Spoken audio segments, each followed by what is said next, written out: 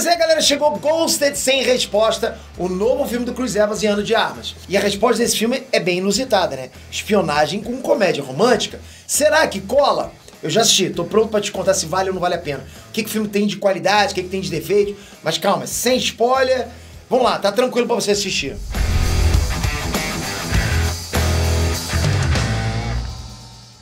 Peter aqui! Você sabe o que é ghosting? Você sabe isso? Essa é uma expressão que vem da palavra ghost, né? Fantasma em inglês. Ghost, fantasma. Então significa que tomar um ghosting, né? Você tomar um ghosting é uma gíria que é usada para quando você tá se relacionando com uma pessoa e do nada ela desaparece. Tá lá conversando, trocando uma ideia, né? No zap, de repente nunca mais ela apareceu. Aconteceu com você já isso? Enfim, aí você tomou um ghost, né? E essa é a premissa desse novo filme que acabou de ser lançado na Apple TV. Exatamente. É só isso, Peter? A pessoa que tomou um ghost? Não, tem mais. Bom, e os protagonistas são os astros do momento dos filmes de ação. O Chris Evans e a Ana de Armas. Nada menos que o nosso eterno Capitão América e a Bond Girl, né? A bailarina de John Wick. Mas Ghosted Sem Resposta é um filme que mal chegou e já tá dando o que falar. Exatamente. Por isso que eu trago aqui, né? Tem gente que curtiu, tem gente que detestou, e eu sei todos os motivos pra isso. Exatamente.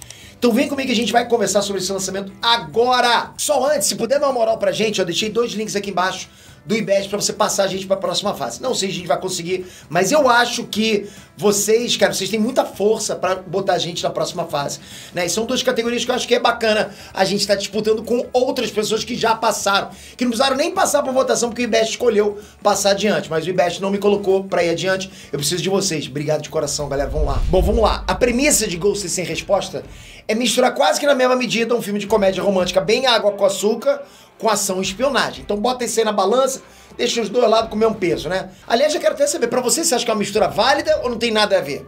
Eu confesso que eu tava com o pé atrás com essa proposta, mas eu nem vou enrolar. Pra minha surpresa, esse filme foi divertido.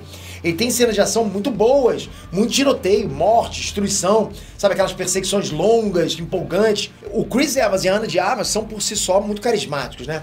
E além disso, eles sabem fazer cenas de ação. Lógico que eles sabem fazer. Olha os filmes que eles são escolhidos sempre. Sem contar que eles são bonitos acima da média, né? Então, tipo eu. Então a gente aceita fácil aquela coisa de sempre dos filmes de romance, quando o casalzinho se vê e rola um interesse imediato, entende? Pô, os caras acabaram de se ver, rola... Já aconteceu com você? Encontrou teu crushzinho lá, olha, amor em primeira vista.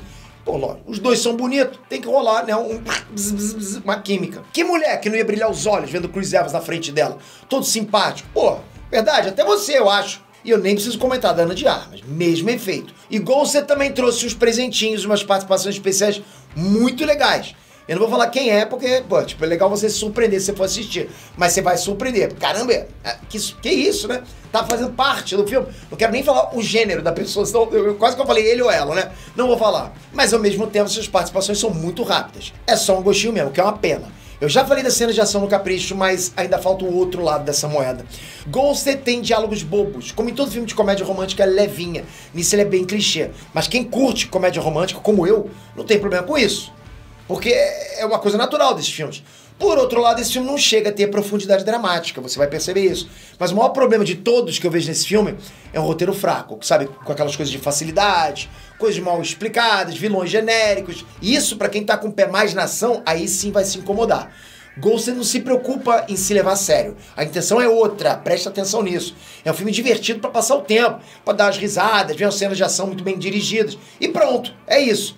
Verdade seja dita, não é um filme que entraria no top 10 do ano, tá longe. E daqui a um tempo você nem vai lembrar que esse filme existiu. Pra gente curtir, tem que ir com a cabeça de que o filme não é da Marvel. E se você é pegado e só consegue ver o Chris Evans como herói, aí já era.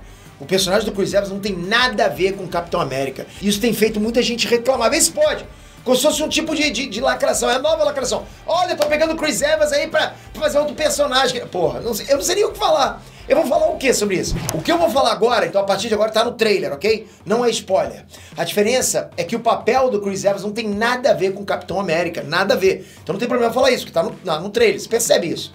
Não tem nada de bravura, não tem habilidade de soldado. A gente pensa que vai ser um filme de fortão salvando a garota bonita, mas em Ghosted, né, é o contrário.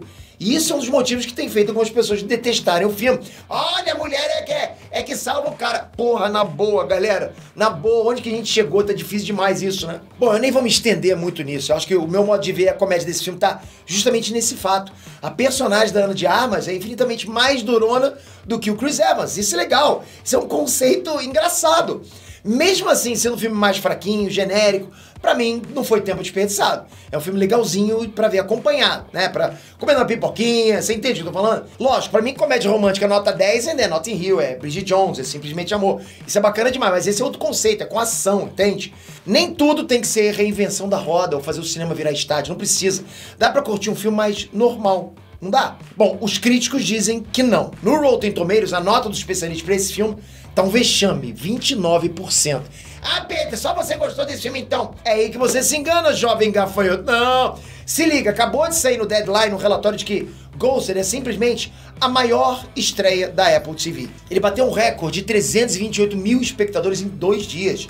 Esse número superou quase todos os outros filmes do Apple TV de 2022. Mas é como eu sempre digo pra vocês, muita gente dando play quer dizer que tem muita gente curiosa, não quer dizer necessariamente que tá agradando, eu sei disso. Então olha mais esse dado que acabou de sair.